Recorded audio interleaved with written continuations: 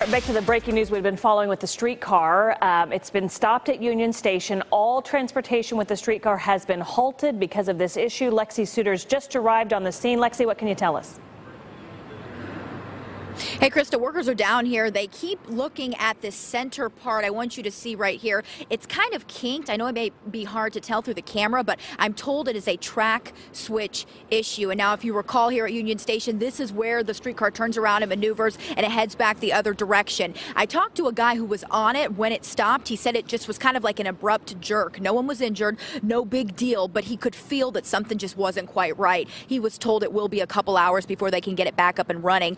We do plan to talk to the lady in charge of the streetcar and get an update, and hopefully we'll bring that to you before 5. Krista?